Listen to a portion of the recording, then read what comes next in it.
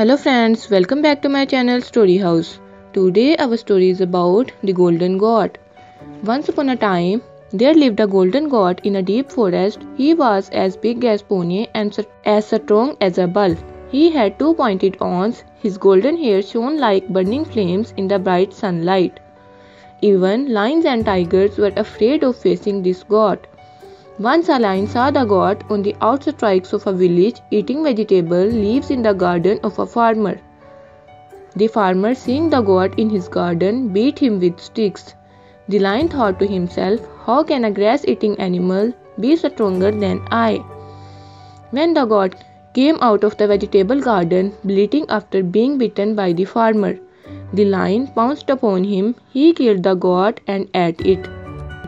So the friends, moral of the today's story is that keep your eating habits and personal traits a secret.